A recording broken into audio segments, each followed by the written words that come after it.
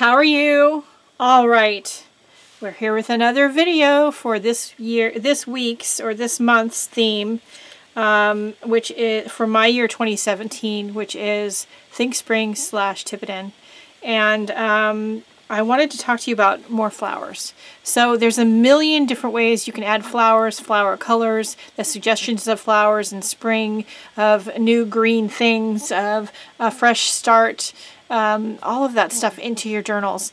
Here's one idea. So I have another drawer, not unlike my nature drawer, just a little smaller, but no less full of flowers. And these are, for the most part, homemade flowers. I have a couple of different videos on my channel already for different ideas on how to make flowers. I will link them in the description below. But here is just a quick overview of some different things that you can do. Everything from simple punched shapes out of fun painty papers or book text or just about anything in flowery shapes. You could punch them or die cut them and use them in your journals. Here's one that somebody gifted me that's been punched and then inked around the edges and then layered with a pretty rhinestone in the middle. That would be fun to use in your journal. And some of these are from Happy Mail, some I've made. So I love getting and giving and receiving flowers. Here are some simple doodle flowers. These are done on book text paper, and they are painted and inked, stenciled first. Maybe they wipe their brushes off on them and then cut the flowers out. There, it's a great easy way to do flowers. These two are done on the inside of security envelopes, you know, the kind that you get your bills and bank statements in, where it has the printing on the inside of the envelope. These I did, and they're doodled, and then I colored them in with alcohol markers. This one I did that same way, only I used book text and watercolor markers. This one is paper that I had acrylic paint I wiped it off on.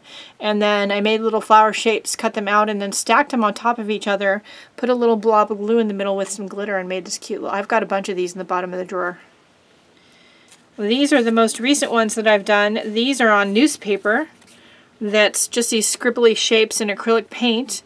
And then I layered. I did some that were just green and some that were more flowery colors with the black center, and I layered them on top of each other. They were fun to do. And here's one that I did on plain white paper the same way, just plain white single layer. So there's a lot of different fun ways you can add flowers, flower type things, spring things to your journal. Look around and see what you have. Again, I'm going to link my whatever flower making videos I can find on my channel in the description below, and I hope it gives you some great ideas. Don't forget to share any great ideas that you have with the My Year 2017 group on making and adding spring flowers to your journal. If you don't know what the heck My Year 2017 is and you want to find out, it's a Facebook group. The link for it and my other Facebook group are in the video description, along with my Etsy shop. If you want to support my channel by shopping in my Etsy shop, you can send me Happy Mail. My address is down there, my email is down there, all of that stuff. And like, share, and subscribe if you can. The most important thing, of course, is to go out and have a great day. Do something nice for yourself because you deserve it, and I'll see you later. Bye, guys.